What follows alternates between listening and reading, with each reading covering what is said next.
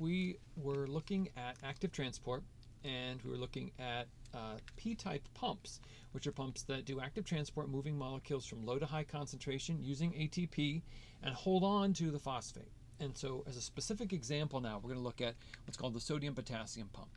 So our cells have these proteins within them, these transmembrane proteins, and they move sodium and potassium ions across the membrane, right? And they use ATP to do it. They're going to do active transport in both directions, right? The sodium-potassium pump is important to study for a number of reasons, and it has a number of important jobs for the cell.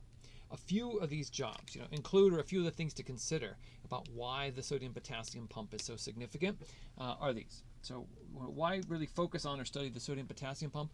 Well, one is that I said it's going to require ATP, right? Well, at any given time, it can be using up about as much as 30% of cellular energy. So that means if you have an energy budget, right, how much energy there is to spend, about 30%, which is a pretty large amount of that energy, just goes to the sodium-potassium pump. So that you must have to wonder why. Why would so much go to it? Which is what we'll kind of get to. Other things that the sodium-potassium pump does. Early embryos, as they develop, can input as much as 80% of their energy into the sodium-potassium pump. So it's a very significant thing that your cells require energy for, and a large amount of energy has to be invested in this pump. The sodium-potassium pump helps establish membrane potential. So if you remember, we talked about membrane potential. It is the difference in concentration across a membrane. So that means having one side of the membrane having a more positive charge and one having a more negative. If you try to remember back, which side of the cell was more positive or which side was more negative. So if this is the cytoplasm, right? This is the outside of the cell, the extracellular side. The side that was more positive had the negative 70 milliamp.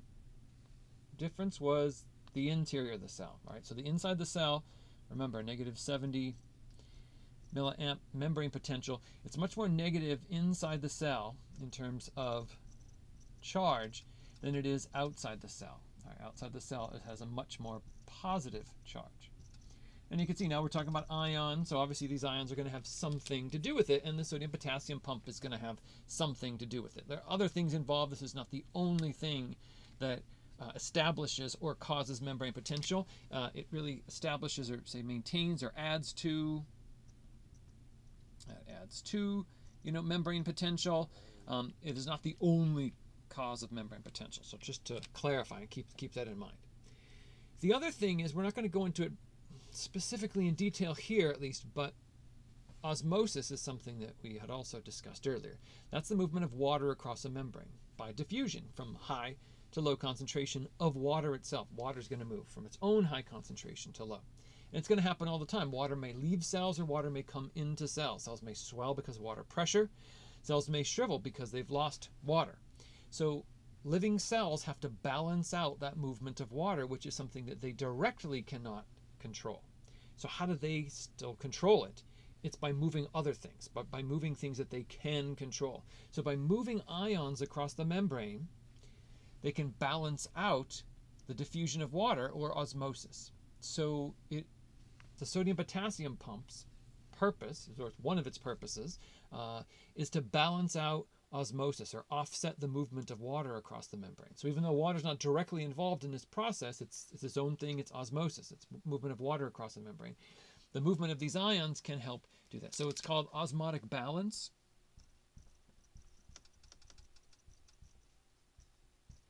And osmotic balance is incredibly important for whether cells will live or die if they're in a stressful environment where the charge of the environment changes, the concentration of the environment changes. If the cells can maintain their own internal osmotic pressure, they'll survive. If they can't maintain that pressure in the changing environment, the cells will die. And it is the sodium-potassium pump, which is one of the main features that helps counteract that for cells.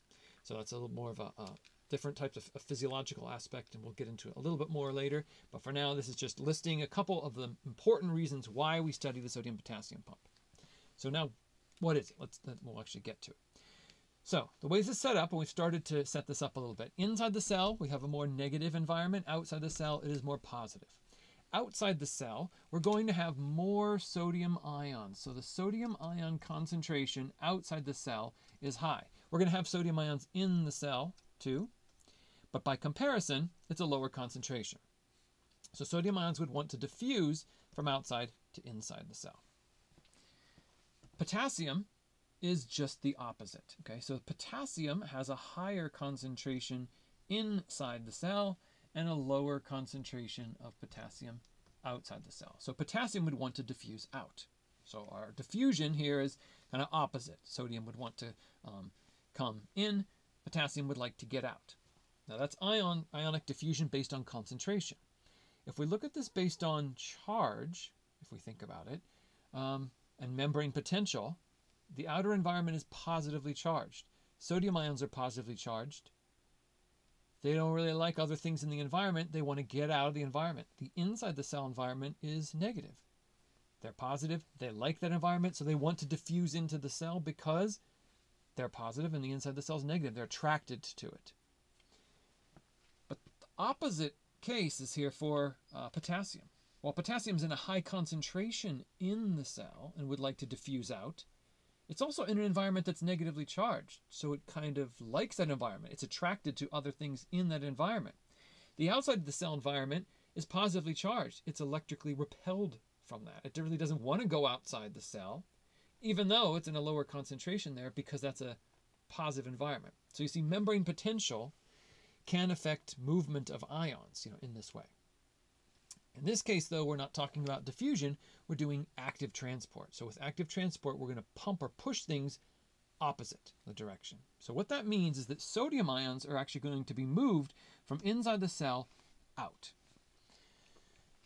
What we have here, if this is the sodium-potassium pump, it's our transmembrane protein, it actually has 3 binding sites for sodium ions. So we'll take this as a sodium. So if this is our sodium ions, say here, the sodium ions can bind here into these 3 sites. So we actually have 3 sodium ions will come into this particular protein. Now the thing is, it needs to change shape and then push those sodium ions to the outside of the cell. That would be active transport. It would be moving them from an area of low concentration to high concentration. But remember, that's going to require energy. It's going to require ATP. So we're going to bring in an ATP molecule. Adenosine triphosphate, 1, 2, 3. And remember I said this is going to be a P-type pump. Okay, so as a P-type pump, what that means is that this phosphate is going to be broken off from the rest of the ATP. And it's going to leave as a DP, diphosphate. There's the 2 phosphates. Okay, so I'm going to erase that whole thing. Okay, so an ATP came in, and we broke off a phosphate, and now that phosphate's attached to this pump. What this pump is going to do is change shape. So the pump is going to open up in this direction. It's going to close in this direction, and it's going to look like this. So it just opened up, it just closed, and now these sodium ions are actually going to be released. The change in shape, just like in facilitated diffusion, is going to be altered, and we get 1, 2, 3 sodium ions are going to be moved into this environment. So the energy from the ATP is going to be used to pump the sodium ions out of the cell. So that's 3 sodium ions out of the cell. We've used 1 ATP to do that. Now the thing is, keep in mind, we still have the phosphate attached.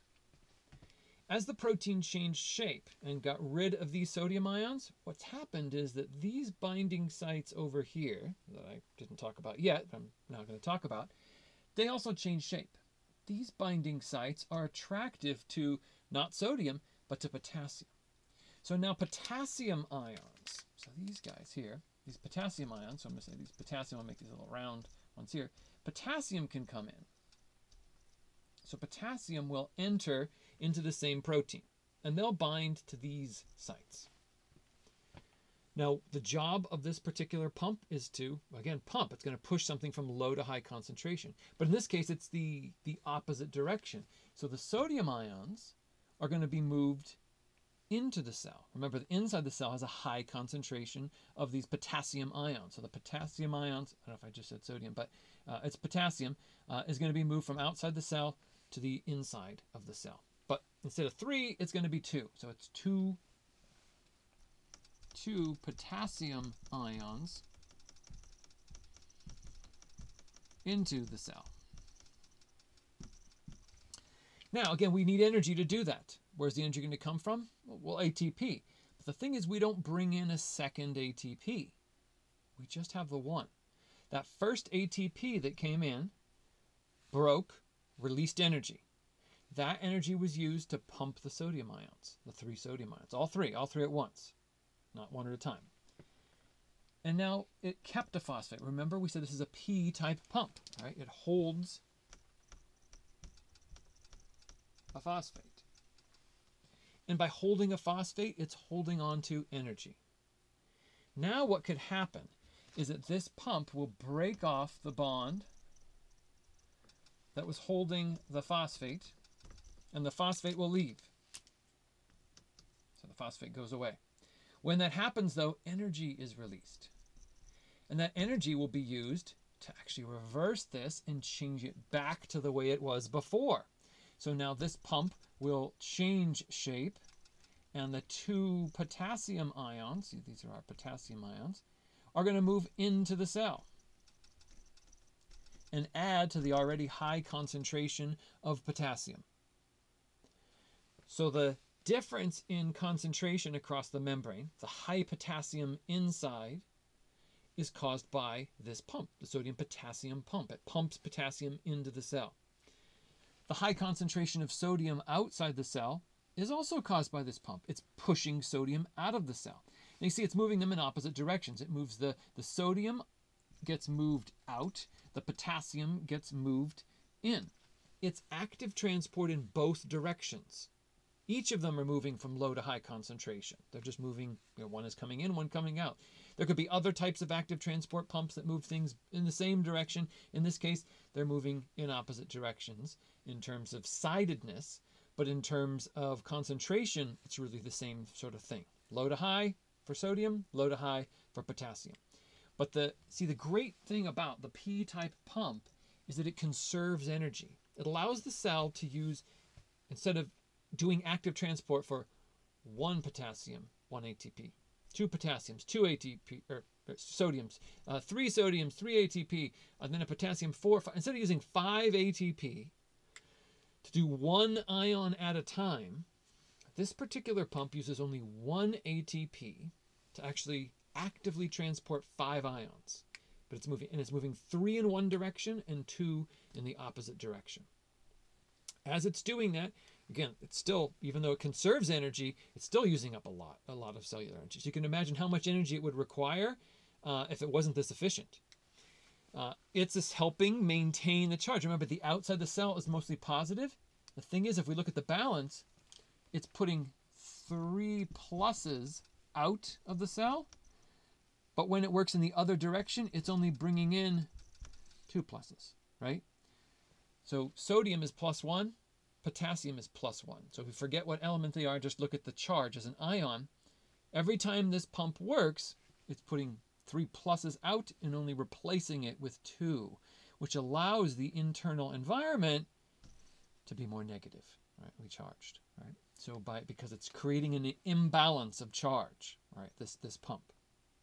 How it affects osmosis, again, it's not a direct thing that we're looking at, but by altering the concentration of these ions, it's then going to affect the concentration of water in different environments. And then that will affect diffusion of water, which is osmosis, in an indirect way. But that's what this pump will be actively involved in doing that. So, things to know about the sodium-potassium pump. Make sure you know why it's important. Make sure you know the basics of what it does. So its cost is 1 ATP And what it does is pump 3 sodium ions out of the cell and brings 2 potassium ions back into the cell. It kind of works twice. It's pumping twice. It pushes the sodium ions out, 1, 2, 3, while it's still holding on to this phosphate. Okay, so it still has that phosphate while it's pumping. After that part happens and the potassium ions then enter the binding site, then it will break off this phosphate to get the energy that it needs to act as a pump again and push them from low to high concentration. Right, and it'll use that energy from that phosphate. And that's the basics of the sodium-potassium pump. Now, the next topic we'll get into is called co-transport. And co-transport is going to be indirectly related to the sodium-potassium pump. So you need to be familiar with the sodium-potassium pump and what happens in general before you really look at the co-transport material. So if this didn't make sense, you want to go back to it. You could look at there's some other videos and all to look at pumping. It shows actively pumping and just movement. Basically, it's just showing the protein, just changing shape, back and forth, back and forth. 3 sodium ions one direction, 2 potassium the other. 3 sodium one direction, 2 potassium the other. 3, 2, and each time 1 ATP is used. 1 ATP comes in, phosphate attaches, pumps, breaks off the phosphate, pumps again, another ATP comes in. It resets it and just kind of keeps going back and forth, back and forth. Right. That concentration gradient, and the thing I started off with about the diffusion, is going to come in next when we talk about co-transport.